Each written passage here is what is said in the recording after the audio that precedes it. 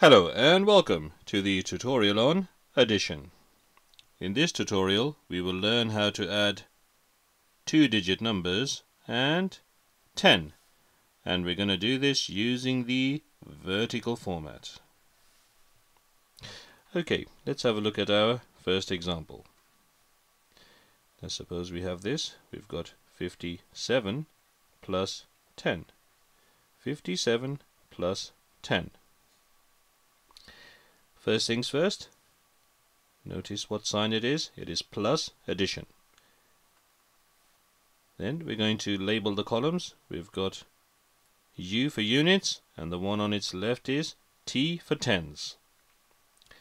We are now ready to start the addition.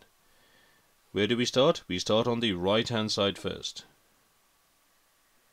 So we're going to add the 7 and the 0. 7 plus 0, well, that's very simple. The answer is 7. We are now going to add the tens. We've done the units, now we're going to do the tens. 5 plus 1 is 6. And that's our answer. 57 plus 10 is 67. It's very, very simple. When adding 10, it's the 10 that changes. The unit does not. Okay, let's have a look at our second one. This time we've got 69 plus 10. 69 plus 10. Now we're going to follow the same format. We've got the sign. Notice that first. It is plus. Let's label the columns. We've got U for units, T for tens. Okay, that's always good practice, but you don't necessarily have to do that.